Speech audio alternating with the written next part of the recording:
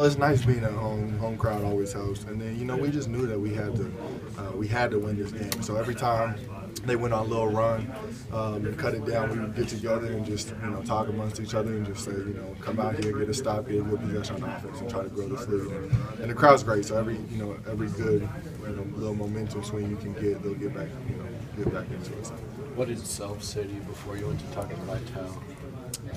Over there? I think just good job. He's happy for me, which is nice. And hopefully I can continue to carry this into a big game that we have down at Oklahoma. Was that cool for you over there with Vital?